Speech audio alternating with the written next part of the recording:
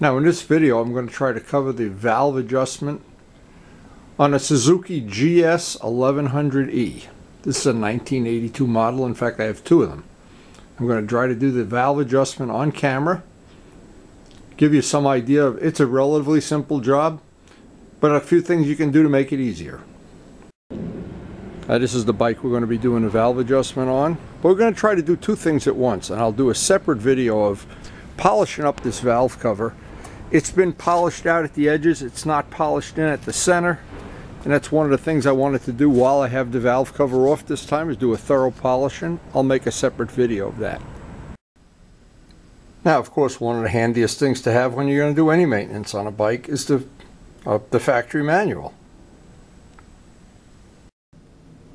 So the first thing to consider, and that the bike manufacturers have a predetermined amount of mileage that they expect you to do a valve inspection and adjustment this bike, because it's very easy to do. It's relatively straightforward. There's no shims, there's just rocker rumps. Relatively they expect you to do it at certain mileage intervals. Another way, and this is a way that my late friend and world-class engine tuner, world famous Kenny Augustine, gave me another tip. He says if a bike doesn't idle right or run right on top end, one of the things it can be is it's overdue for a valve adjustment. Well, toward the end of the year this year, this bike has been a little prone to stumbling during idling. I put a new set of plugs in. That didn't seem to make much difference. So it's probably telling me, and because we ride this bike relatively hard, and even though we're not at the mileage interval they call for, we're going to do a valve adjustment anyway. And no matter what, if you pull the valve cover off, which again is relatively simple, and the valves are all in adjustment, which sometimes they are, in fact on this bike several times they've been in total adjustment, didn't hurt a thing, and you feel comfortable about it. Now, one tool that I'm going to use, and I made this on a separate video, is a little map of where the bolts go, and I went to Circle Cycle and got a brand new gasket. Now, there's always things you can do to make the job as easy as possible. Number one, you want to do it when the engine is cold. You don't want to do it when the engine is hot or it's still cooling down after a ride. So in the case of this, I've let this bike sit overnight. And step one, again, just to make everything easy, is to pull the seat and the fuel tank off. It gives us a lot better access to the work that we're going to do. In fact, you really couldn't. I've never tried doing it, but probably you could. Somebody with little tiny fingers could pull this apart. I don't know. They say in the manual to take a tank off. I've always taken the tank and the seat off. Now, a little trick I use, again, not a big deal. I use a rubber hammer to hold the back of the tank up. I disconnect the wires that go to the fuel gauge and the fuel and vacuum lines. Just makes it a little bit easier. Now, while I'm doing this type of work, this is a real handy thing. You get it free from Harbor Freight. Another little handy thing. And these little lights, when you're doing this, I want to show this. This is a handy trick. This is so bright when you're working under the tank or in an area that the light isn't good. Super handy to have this, and the best part of all, it's free from Harbor Freight. Just one example of how handy that light can be when you've got to look up under there and loosen some screws, pull some vacuum lines, or disconnect some wires. Very, very handy. This is a small thing, but something that works for me. What I always do is when I take a motorcycle apart, I lay the parts in a row. So I know when I go to put this back, as simple as this may be, I go down the row this way, and that's the way the parts assemble. Same thing with the bolts that come out. Now, it's a habit of mine at any time I have a motorcycle apart like this, I always do two things. I try to clean up any dirt or dust. Remember, this is a 35-year-old motorcycle. And I always look around at all the cables. Anything that's rubbing on something, any of the wires look loose. Sometimes the zip ties come loose. Look at the fuel lines, make sure the fuel lines aren't getting rock hard. In this case, this one is. I may replace that vacuum line. We did replace the fuel line not long ago. And we're going to pull a valve cover, of course. And what happens with this is I was able to polish in here with conveniently. Now I'm going to get to polish the whole thing. And I'll make, of course, a separate video out of that, because that's going to be probably a good chunk of time of a project. Another little trick, and I learned this was one of the things I've done. In the summer, I take this little black cover on the air filter off. Bike runs a tiny bit leaner. In the winter, I leave the cover on, it runs just a tiny bit richer. Just like a tip that, and again, I don't remember who even told me that. Somebody else who had a GS, but it seems to work well. Now, I want to get the spark plug wires up out of the way, but I want to make sure that these little things that come from the factory identify which cylinder this goes to, although I don't think there's much chance you'd get it wrong. This one is cylinder 4. Make sure I can still read them. If not, I have a Brother P-Touch, and I have replaced them in the course of working on a bike several times or doing any kind of maintenance. I want to make sure they all have the right number on them, and they do, and I'll get a zip tie and tie them up out of the way. Again, every one of these little steps is just meant to make it easier to do. Relatively easy job, no reason to make it harder. That is a really good reason to keep the grease and oil off of any engine, especially an air-cooled engine. All air-cooled engines are challenged by getting rid of the heat from combustion, especially when you ride hard. If you ride around like you're on a Vespa scooter, probably not a problem. But if you're going to try to be keeping up with the big boys that have the water-cooled bikes, the modern bikes, well, I like to keep it as clean as possible. Now, the other reason for keeping it clean in here, once I pull this cover, I've got to pull all the screws off, pull this cover, I don't want all this grease and stuff dropping down into the engine. And I know a lot of my friends give me a hard time about cleaning bikes and, oh, it's spending too much time polishing and cleaning, but on a day like today, I really like working on a clean bike, not a rust bucket. Now, one of the final things is to take some fresh air. I don't want any of that stuff getting down in the engine. Any dust, any dirt. Get as much of this cleaned up as I can. I want that to be totally clean. So this worked out well today, the short session that we had. I got everything cleaned up, everything prepped. We're ready to pull a valve cover next time we get to do a work session. And this is the way I like to do things. If I can't finish in one day, I don't like to rush through. I can do this in bites, and getting all the cleanup done the day before a big job makes it a lot easier. And unfortunately, I don't have giant gaps of time because I babysit every day. But we are all totally prepped up. I got the bolt map ready, got the new gasket. We're totally clean, got the manual ready. So next time we get to work on this, it'll be time to adjust the valves. How can this be cut in half? How good is that? Did you get it cut in half? It is cut in half, but it's not cut all the way through. It's cut in half. No, it's not. It's not cut all the way through. Oh, okay. A Grammy will cut it all the way through. What? How great is this? Bagels with Grandpa Windy. You gonna help me work on a motorcycle later today? I thought so. And do a good job too. So in this session now, it was nice that the day before this we got the engine all cleaned up as well as we could. The next step on this is going to be get out the bolt map and one by one take out all the bolts and put them into the bolt map in exactly the same position they are. Not a critical thing, but it just makes this a little bit nicer. Now here's where having a bolt map comes in pretty handy. One by one as I take these out. And again, I did that on a previous video because I wasn't sure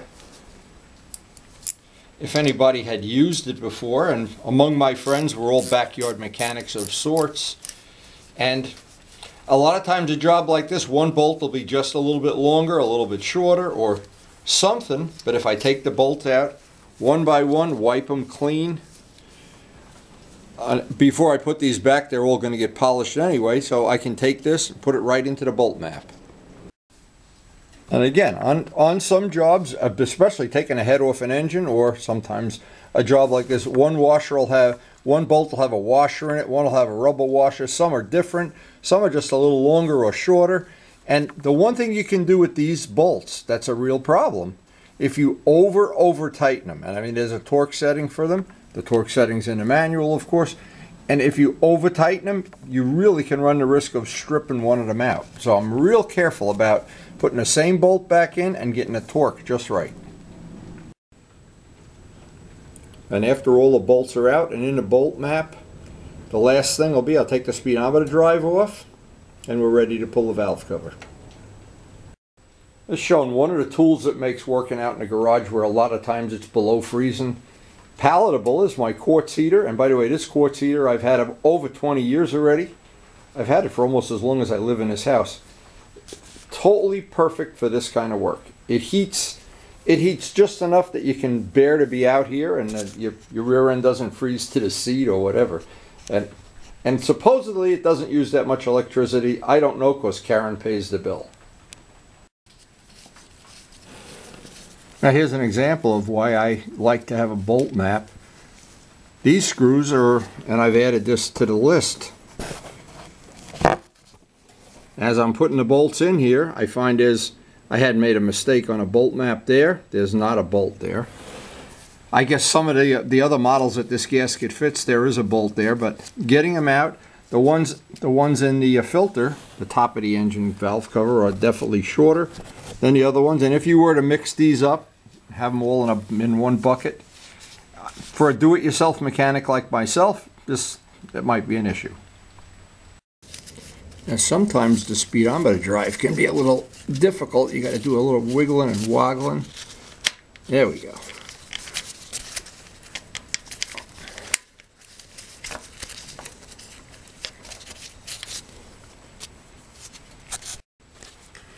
Another thing before I put this back, I'll grease that cable. When to do that, I disconnect that from the speedometer and just let some oil drip down there until it drips out of here, which usually takes about 5 minutes. When I assemble this, I'll put some oil and plug that back in. And if you forget to do that, you won't have a tachometer. You'll have a speedometer, but not a tachometer. And by the way, this is really funny. If you look over at the, not really that funny, you look over at the parts bike, and I have a clean title for that bike too. I don't know why I'm pirating so many parts of it. It's like a Christmas, Luciano calls it a Christmas tree. You notice there's no tachometer cable. One day I was coming home from a ride, tachometer cable broke. No need to even go on eBay or go to a dealer. You just take it off the parts bike. Love having a parts bike. Now there were a few of the screws here. I have an impact driver. Because what happens if you use a regular screwdriver, I've found a lot of times what'll happen is, and you can't switch these around. Once you booger them up, they're really terrible. And again, that's why we have a bolt map. Put that right in a bolt map.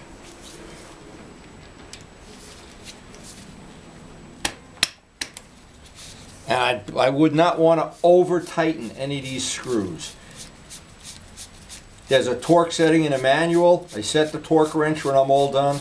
And believe me, when you strip one of these, it's a nightmare. Now these have little washers under them. So I want to be careful. Put these right in the bolt map where they belong.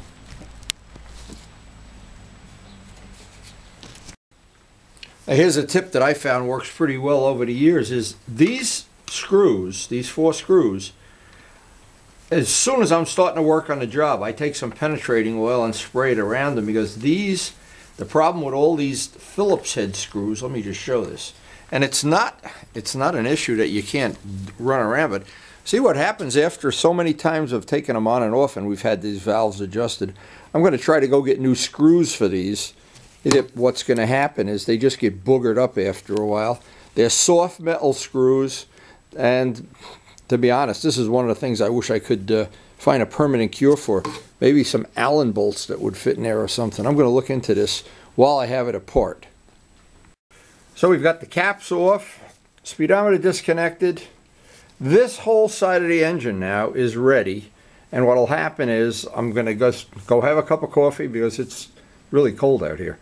And then I'm going to do the same exact thing on the other side, put all the bolts in a bolt map, and when I get done with that, we'll be ready to pull that valve cover off and adjust some valves. And of course this side is just a mirror image of the other side, but I do want to keep those bolts separated. And I already sprayed some penetrating oil on these. Let's let that soak in, just so we don't booger up those bolts any worse than they are. And it's funny, even the impact driver with the correct tip, they're just soft bolts. And so far the little bolt map has worked out pretty well. We're ready to do the other side. And some of these are shorter. These are shorter. If you were to just have these and mix match them up, maybe you'd get away with it. But this really is a cheap insurance for the do-it-yourself mechanic. Okay, all of the bolts are out. And of course, this is the little tricks that this is the bolt that holds the cable, the clutch cable. And these are all going to go back to polish when we do the valve cover. That's going to be a separate video. And all of these bolts are going to get polished. But they'll get polished and they'll get put right back, right in the exact spot that they were. So there's no chance. And there's 3 different lengths. And some have little rubber washers and some have no washers. So I'll be very happy to keep them in sequence. And that's a very easy little thing. Again, I made a little separate video of that. Share that with my friends. The fellowhood of backyard mechanics.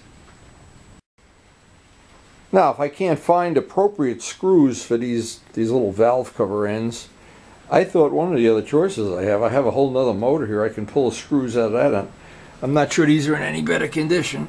Yeah, I guess they are. I guess they're not bad. And I don't know, the person that had the bike before me, maybe he never had the valve cover off. I don't know.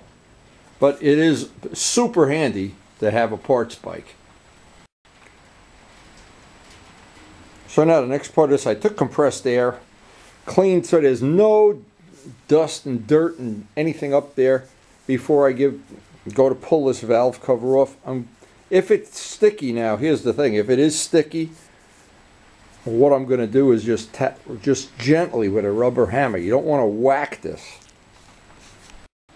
Now there's a couple of interesting things here I want to see when I go to pull this off. Oh, okay, looks like it's coming off okay. When this is stuck in place, it can really be a pain in the neck. Because what happens is, just jiggle this around. There's a rubber hose in the back here, and that rubber hose, I got to disconnect that first. What happens to that rubber hose, it's probably 4 or 5 years now since I replaced that hose. It gets rock hard from the heat going up into the engine all the time. So that's a hose that I know I have extra hose. I'll replace that hose. In fact, I'll take it off before I pull that valve cover off. Now this is a piece of hose, and it connects the air box to that valve cover part of the breather system. But if what happens is this gets rock hard, you can see it's split. So as I go about this, I'm going to check, as I'm putting it back together, all the fuel lines, the vacuum line, anything needs replacing. Of course, I have a whole a bucket full of new hose material. I don't like to leave this on the bike forever. This is the kind of thing that cheap insurance. But now I got to be real careful. And if it's my lucky day, in fact, I can move this over. If it's my lucky day, I can get the valve cover gasket not to stick to anything and come out in a million pieces. This seems to be in the way. I'm not going to reuse it, of course, but I don't. It came out in a couple of pieces anyway. See, this is the whole thing now. This is when it's your lucky day. There's very little work to cleaning up this surface. And what I did when I put this on, it was at the time it was Luciano's idea to put wheel bearing grease on the gasket. These are little caps that go on the end. And so that's beautiful. That couldn't be any better than that. Wow. Came off in a couple of pieces. Now I'm just going to clean that area up. And these little rubber pieces, they're hard rubber, of course. When I put them back, I'll take some sealer, some gasket sealer, because they really do need to seal. And the one time I forgot to do that, I wound up having a small leak. I had to take the whole thing apart again. And just take these out. Make sure everything's clean in there. Any little surface that needs to be scraped, I'll scrape that with a brand new razor blade.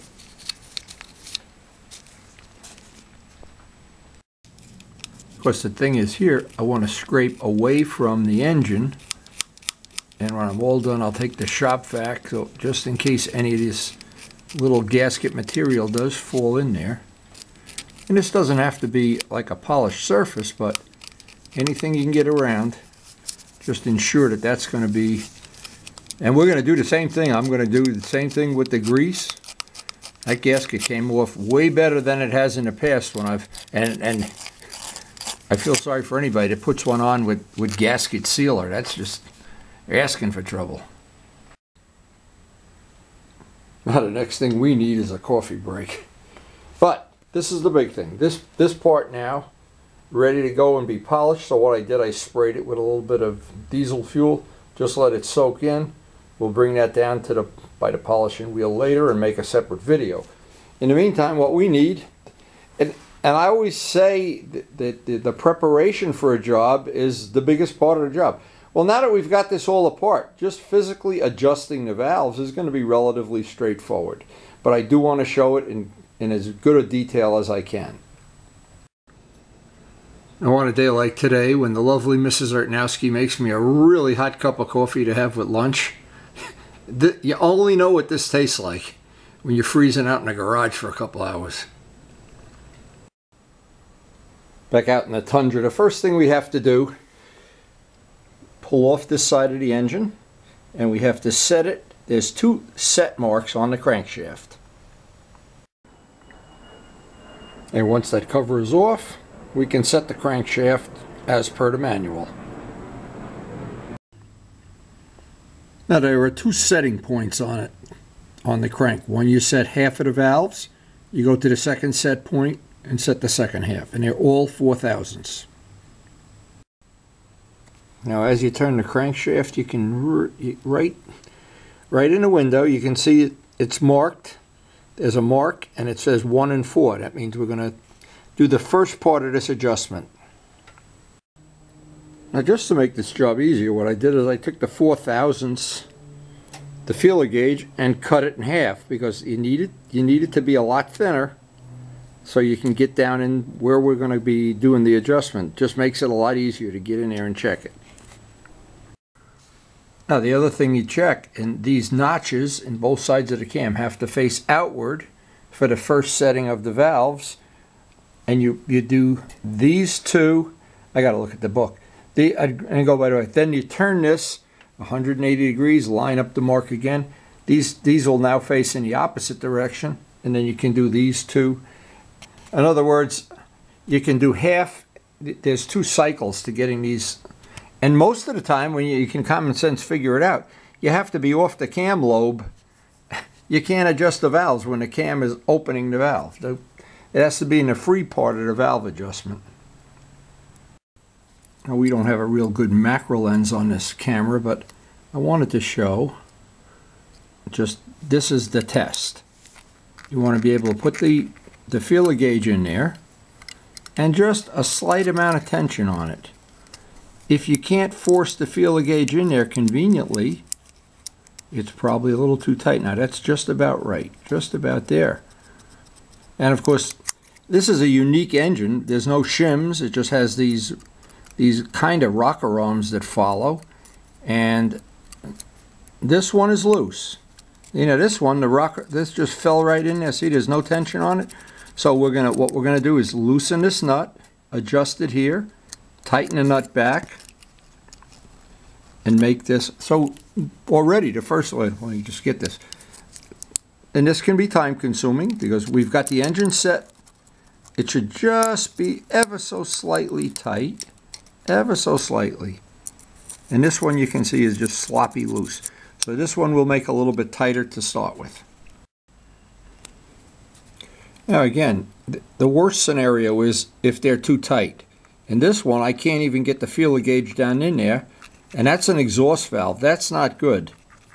So this one has to get, there we got it finally in there, but that's way too tight. So that one's going to come loose by about 1/1000th. This one fit right in real nice. So I've got, out of the first 4 I checked, I've got 2 that need to be adjusted. Now if you have the Suzuki tool, it makes it doing this a little bit easier, but you just use a 9mm wrench, just loosen that. At the same time, I'm using a pair of just ordinary forceps, because that allows me to just keep track of, as I tighten this, it takes very little to change the setting. And I don't want to change it radically. I want to go down. This is the loose. I got to check it anyway, but you want to keep track of where that was when you started. I don't want to go and unturn it. I just want to loosen a nut as just enough that I can turn that and then get that fine adjustment. Check it with the little feeler gauge. Once I got that little bit of drag, just a slight drag, hold the adjuster and then tighten the wrench. Now I've got just the right amount of drag on that. I have the forceps in place. Whoop. Now it's hard to do this without a really good macro lens, but now we have just the right amount of drag on that. Just the right amount of drag on that one. I just want that slight amount of drag.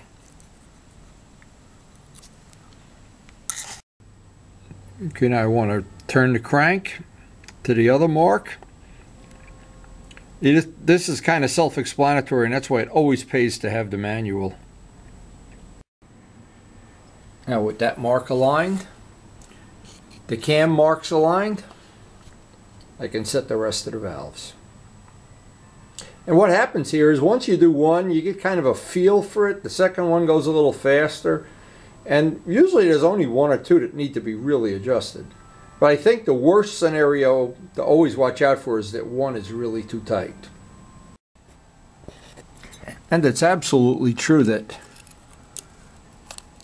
once you do this a few times, you can feel it right away. If it's got that little drag on it, if you really have to push to get that underneath, that's a problem.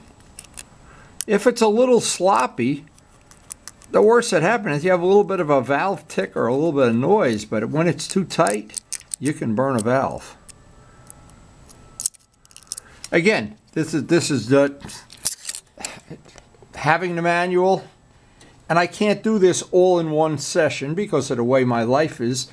I have to babysit, I have to go get shopping with Karen, so I've chopped this up into several sessions, but by the end of this session, I want to have all the valves adjusted and be ready to, well, hopefully, be ready to polish that cover. Well, it's a good feeling to have this part of the job done anyway. And needless to say, there were four that were out. 2 were tight, 2 were loose, the rest were okay.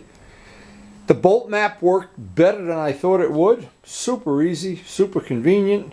I got all my parts laid up for once we get... Now, see, the problem is, before I can put this back together, I have to spend a day polishing that valve cover, or some amount of time anyway. But the bottom line is, thanks to the manual, thanks to being very, very patient, and this is something I really did take my time doing this.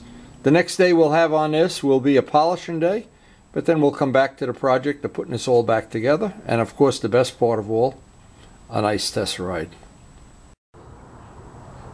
And this is always what's great about having a place to hang out on a day when it's below freezing, and having that quartz heater going and that warm coffee. Well, as you can imagine, this job stretched over several days. Well, we had to break it up into several parts. But the next part of this, the bike's all adjusted and we're ready. I'm ready anyway. Start polishing up all the parts I want to polish and repolish before the next session. And of course, all the bolt ends, clean up all the bolts. This motorcycle I've owned since the day it was brand new, and it has very rarely disappointed me. I want to keep it for a long time to come. So I hope you enjoyed this video, and of course thanks for watching, and thanks for sharing all the information on YouTube.